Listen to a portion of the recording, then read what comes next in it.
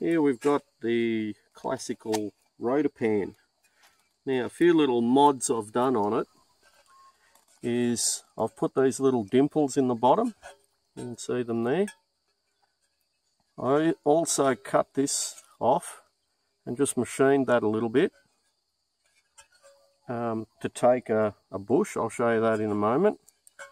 These little bits here I've sort of, if you can see, I've bent them so they sit nice and flush in the bucket. And that you have to just press it and you can see that they're nice and flat in there. And we just put a hockey strap on there to stop it from spinning around.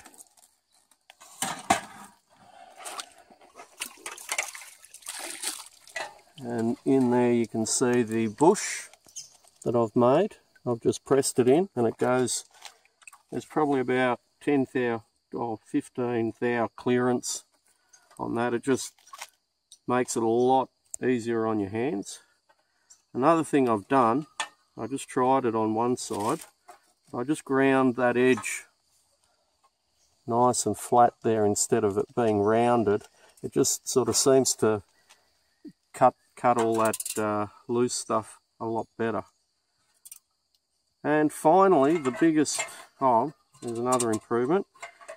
I've welded a cap on that, so whenever you're filling it with your hay dirt, it doesn't go down there and block up that bush or wear it out prematurely. And I've welded these, I don't know, they're probably at about 45 degrees. I should have put the plastic on both sides, so when I rotate it around I can just grab the other side. These thin ones, what I found is on that edge there you end up getting a blister after you do about 10 buckets. I'll just show you how it works. That goes on there, you can see that spins quite nicely on that bush. And we'll put some crevice material in there.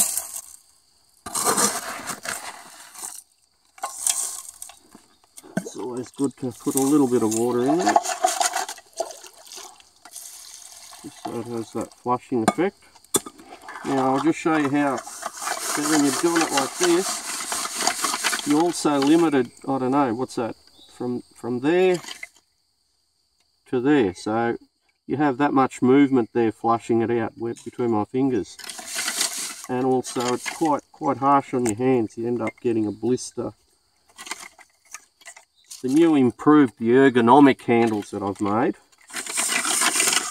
So it goes, say where my finger is there to there, so there's more rotation there as well.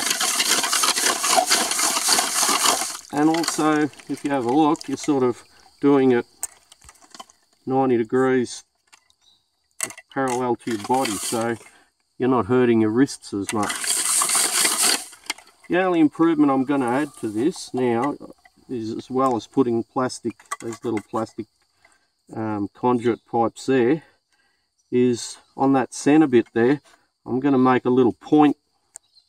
So when you do pour your dirt on there, or your sand, it doesn't get trapped on there. It'll actually just run along.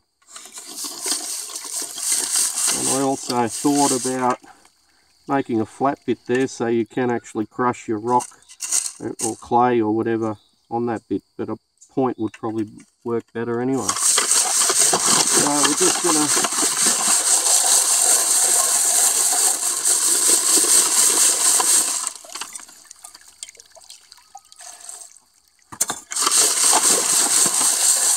there we go. So also what you can do when you've got these,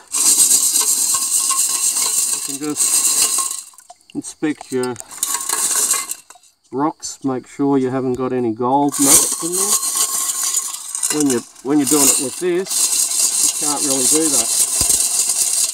With this you can really give it a good, and it's not